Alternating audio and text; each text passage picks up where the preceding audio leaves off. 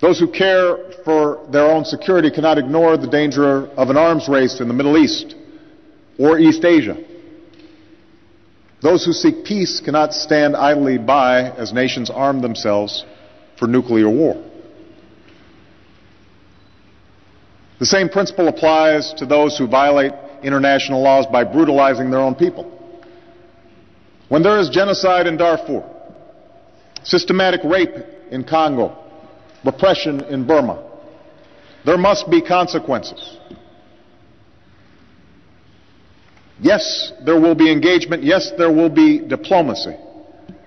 But there must be consequences when those things fail.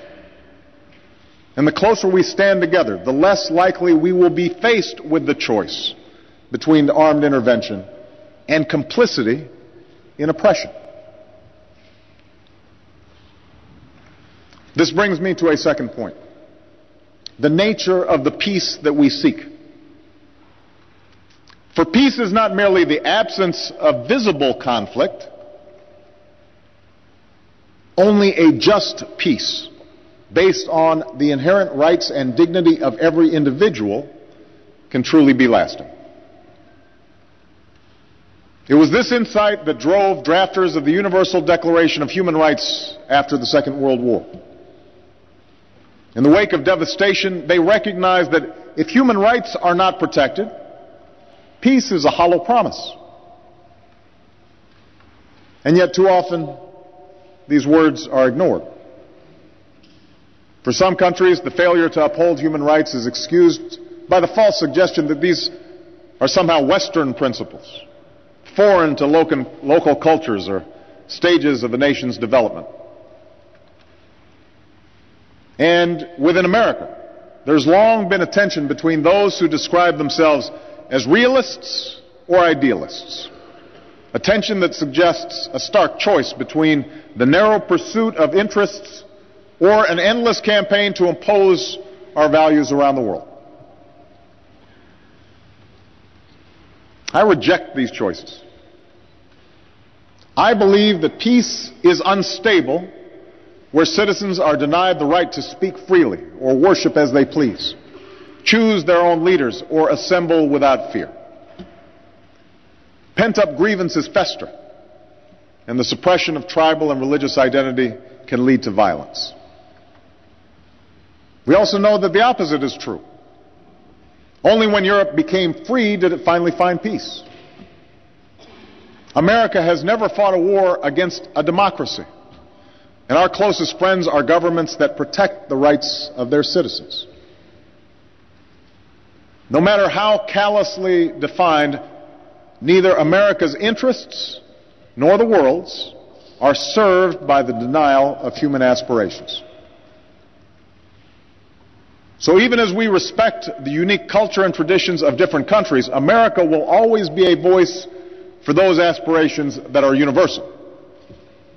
We will bear witness to the quiet dignity of reformers like Aung San Suu Kyi, to the bravery of Zimbabweans who cast their ballots in the face of beatings, to the hundreds of thousands who have marched silently through the streets of Iran.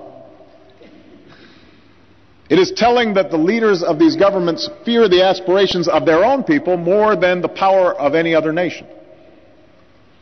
And it is the responsibility of all free people and free nations to make clear that these movements of hope and history, they have us on their side. Let me also say this. The promotion of human rights cannot be about exhortation alone. At times, it must be coupled with painstaking diplomacy. I know that engagement with repressive regimes lacks the satisfying purity of indignation. But I also know that sanctions without outreach, condemnation without discussion, can carry forward only a crippling status quo. No repressive regime can move down a new path unless it has the choice of an open door. In light of the cultural revolution's horrors, Nixon's meeting with Mao appeared inexcusable. And yet it surely helped set China on a path where millions of its citizens have been lifted from poverty and connected to open societies. Pope John Paul's engagement with Poland created space not just for the Catholic Church, but for labor leaders like Lech Walesa. Ronald Reagan's efforts on arms control and embrace of perestroika not only improved relations with the Soviet Union, but empowered dissidents throughout Eastern Europe. There's no simple formula here, but we must try as best we can to balance isolation and engagement, pressure and incentives, so that human rights and dignity are advanced over time. Third, a just peace includes not only civil and political rights, it must encompass economic security and opportunity. For true peace is not just freedom from fear, but freedom from want. It is undoubtedly true that development rarely takes root without security. It is also true that security does not exist where human beings do not have access to enough food or clean water or the medicine and shelter they need to survive. It does not exist where children can't aspire to a decent education or a job that supports a family. The absence of hope can rot a society from within. And that's why helping farmers feed their own people or nations educate their children and care for the sick is not mere charity.